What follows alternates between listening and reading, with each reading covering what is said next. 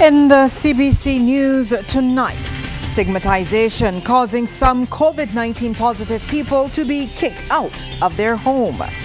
Barbados continues its lobby for more climate action funding. New facilities for some workers in the agricultural sector. And in sports, Deandra Doughton smashes an ODI career best as Windies women beat Pakistan. Broadcasting from our studios in the Pine St. Michael, this is CBC NewsNight, starting now.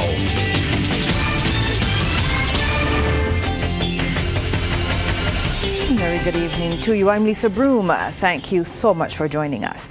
In our top story tonight, COVID-19 stigmatization is real, and it's reached a stage where people are now evicting their own family members who are under home isolation. This has been confirmed by manager of the home isolation program, Dr. Adana Grandison. She shed some light on the issue last night during the People's Business, where the focus was COVID-19 isolation, vaccination, and misinformation. What we are now seeing, unfortunately, are some family members who are simply stating, I don't want this person in my home. Unfortunately, we have also seen situations where there are family members who have kicked people out of the home. And you know, these are some of the challenges that we have as it relates to stigmatization. Dr. Grandison also revealed another very alarming trend with people in home isolation. 375 COVID-19 positive individuals have refused transportation to receive further treatment for their condition. We know that these persons, especially for medical reasons, require not only to be assessed, but also require the medical intervention to help them based upon the symptoms that they would have displayed. Once you're assessed and you are given, according to our traffic light system, a designation within that traffic light system, it does not always mean you will stay at that designated color code for the entire duration of your illness. So my plea really is that if for whatever reason a medical assessor has assessed you, or you are demonstrating symptoms in keeping with a need for escalation of care, that these persons would accept the transport and certainly accept the care. Meanwhile, COVID-19 continues to claim lives in Barbados. 2 more Barbadian men have succumbed to the deadly virus, bringing the total number of deaths to 182. One of them was a 46-year-old man who died from the viral illness yesterday, November 7th, at the Accident and Emergency Department of the Queen Elizabeth Hospital. He was unvaccinated. Additionally, a 79-year-old man passed away at the Harrison Point Isolation Facility today. He was also unvaccinated. Well, Health and Wellness Minister Lieutenant Colonel Jeffrey Bostick has extended condolences to their family and friends. And 196 new COVID-19 cases, 82 males and 114 females, were identified by the Best dos Santos Public Health Laboratory yesterday out of the 1,163 tests conducted. The new positive comprised 43 people who were under the age of 18 and 153 who were 18 years and older. There were 915 people in isolation facilities and 6,780 in home isolation. Now, under the National Vaccination Program, the total number of people with at least 1 dose is 150,437, or 65.9% of the eligible population. A total of 129,966 people, which is 48% of the total population, or 57% of the eligible population, have received their second doses and are fully vaccinated. Now, with regards to COVID-19, the month of October was a deadly one. Barbados recorded an unprecedented number of deaths and thousands of cases. And Shane Jones joins us live now to take a closer look at those numbers. Shane? Thanks, Lisa. Well, no two ways about it. October truly was a scary month and the most devastating for Barbados since our first case back in March 2020. So the question is, just how bad was it? Listen to this. In the 31 days of October 2021, Barbados recorded 9,414 positive COVID-19 cases for an average of 303 cases per day for the month. Now, what's really telling about that number is that between March 2020 and October 1st, 2021, Barbados recorded 8,609 cases. Now that means that October alone accounted for more cases than the last 18 months leading up to it put together. And in doing so, we smashed the highest one-day total on 6 different occasions. October 11th saw 342 new cases. That record was then broken 4 days later with 346 cases on the 15th. Then 3 days later after that, the Best of Santos Public Health Lab revealed a new record of 382 cases from the tests conducted on the 18th. That wasn't the end to those toppling numbers though. 392 new cases were recorded on the 20th. Then, on the very next day, we broke that 400 ceiling for the first time, recording 427 cases on the 21st. And then on the 25th, we had our last record-breaking day for the month, and that saw 445 new cases. Lisa, now something that we must note is that October also put to bed the notion of COVID-19 being a problem only for the elderly, as 2,000, as you can see right there, that number, 2,059 people under the age of 18 contracted the virus in the month. That's 21.87% of the total number of cases for October.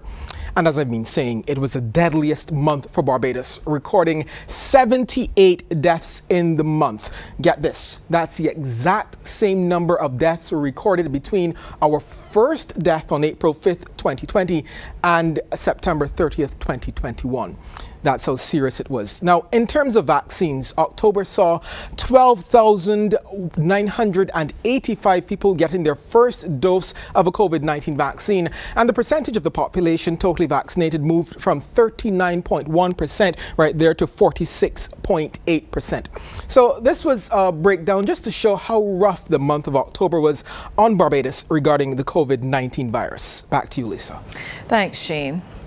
Well, the public can now access COVID-19 testing in the city of Bridgetown as the Ministry of Health ramps up Barbados' testing capacity.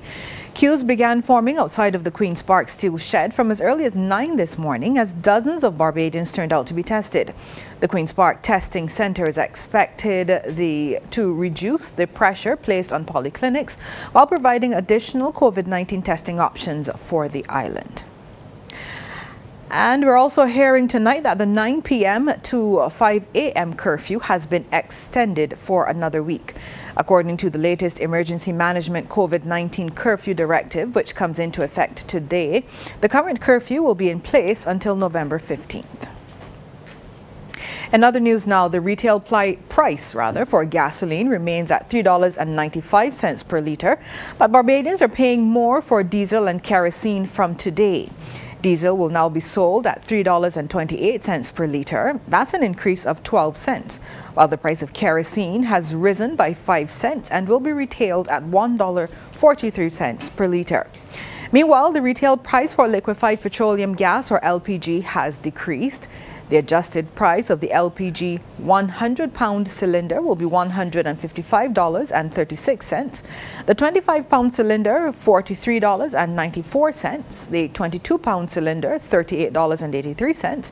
And the 20-pound cylinder, $35.30. And these price adjustments are in keeping with government's policies of allowing retail prices to be reflective of those on the international market.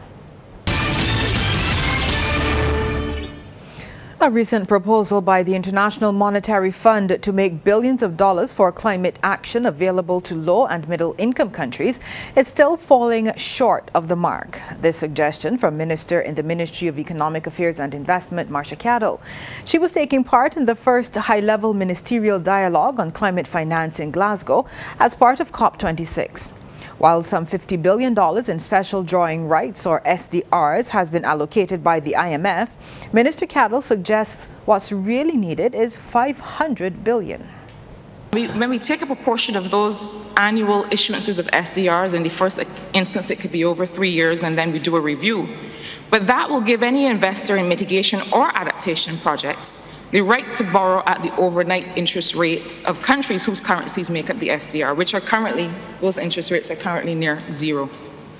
And to roll over this borrowing for as long as the project continues to deliver some minimum rate of reduction in greenhouse gases or increase in adaptation per dollar invested. Noting that Barbados remains the largest issuer of natural disaster clauses in the world, Minister Cattle stressed that these types of clauses are needed in more debt instruments at the sovereign, global and multilateral levels. Working agriculture in Barbados has been moved to the next level. 3 plantations, Mount Pleasant in St. John, Searles in Christchurch and Spring Hall in St. Lucie, are now fitted with mobile convenience units, which were introduced today in ceremonies attended by officials of the Ministry of Agriculture and Food Security and the Barbados Workers Union. Trevor Thorpe was there. After more than 20 years, a new day has dawned in agriculture in Barbados. And the Minister of Agriculture and Food Security, Indar Ware, in praising the Barbados Agricultural Management Company and the Barbados Workers Union, said it was also a promise made by government and told the gathering it was also the new way of working in agriculture. This is in keeping with a promise that we've made, and I want all Barbadians to appreciate the fact that even though we are going through a very difficult period, the government is still performing and is still delivering on their behalf.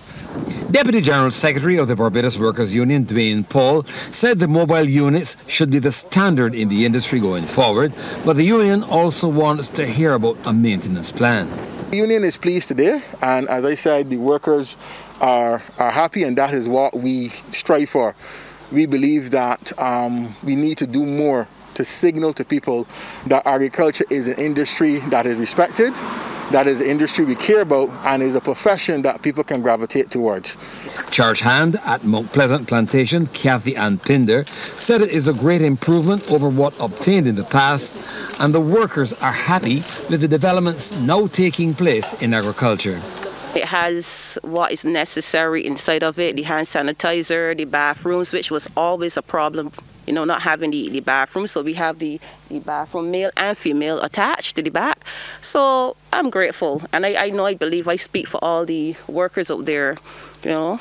We are thankful. The mobile units can accommodate up to 10 persons under the COVID-19 protocols, and laborer at Searles Plantation, Sophia Burke, said she likes the new facilities. I let you all bus to right back. This one is okay. We enjoy it. All we can do is make sure we don't damage it. We can keep it clean and everything. But all is well. Trevor Thorpe, CBC News. Thanks, Trevor. Minister of Home Affairs, Information and Public Affairs, Wilfred Abrams, is among those paying tribute to popular radio DJ John Doe. The DJ, whose real name was Warren Fort, was an assistant program manager and supervisor at Hot 95.3 FM. He died yesterday after collapsing at Starcom Network Studios. Minister Abrams says he's saddened and shocked by Fort's passing. Warren was a very popular radio personality and the favorite DJ of many with his morning show at Hot FM. I know that musicians and others in the entertainment sector, his colleagues in broadcasting and his radio fans will miss him deeply after his almost 22 years on air. Warren's passing, following so closely upon that of another Starcom personality and legend, the veteran broadcaster Dennis Johnson, adds to the grief of staff members at the company, but more broadly brings home to us the role and impact of media workers in our society.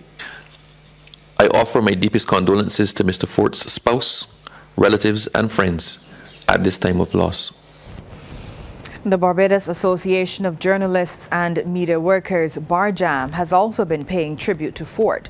BARJAM President Keith Goddard says it has been an especially difficult past few weeks for media workers who've lost colleagues and friends suddenly. John Doe was talented and skilled at his craft, and for many years was consistently rated as the #1 radio DJ in the country. But also, for those who worked with him, knew not only of his talent, but of Warren's quiet and unassuming demeanor when he was not on air, describing him as an approachable and warm human being who was loved by many and will be missed by all. The media fraternity wishes to extend sincere condolences to his wife Tracy, family and friends, and his Starcom colleagues. May he rest in peace. The Business Report is brought to you by Sky Mall, serving you to make your shopping experience pleasurable. Barbados is looking at expanding exports into the United States with a new strategy of targeting the diaspora. The minister in the Ministry of Foreign Trade, Sandra Husbands, says to add to the $60 million of value in exports currently being achieved, the ministry will be pushing Barbadian foods and the production of those items. She wants Barbados to do with local products what the Italians were able to do when they introduced pizza and pasta to the U.S. markets. But that means engaging our food technologists. That means building your manufacturing capability.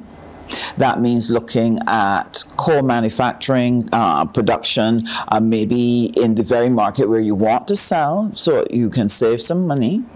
And it means promoting that product. And so these are some of the things that we have on our work plan in relation to making sure that we can tap the diaspora and see how we can get some cassava pone and some Shirley biscuits and things like that into the United States market. Speaking on the Public Affairs Department's one-on-one program, which aired last evening on TV8, Minister Husbands also revealed plans to export Barbados rum to new markets. China would be one of the markets we would want to look at. Africa would be another market we would want to look at to be able to get rum into those homes and for consumption. The issue that we have with rum, however, is getting the molasses to make the rum.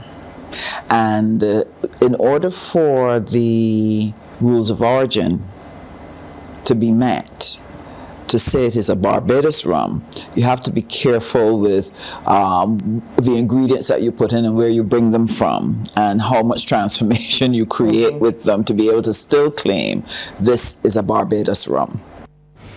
Well, new benefits are rolled up in the new One Union program, an initiative of the City of Bridgetown Cooperative Credit Union. They include point-of-sale card transactions for which credit union members will not be charged.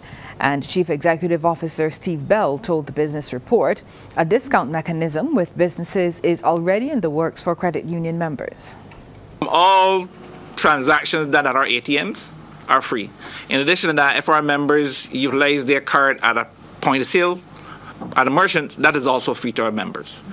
I should also add that we are looking at doing networking with our business owners to offer discount programs linked to our cards, but that will be for the future.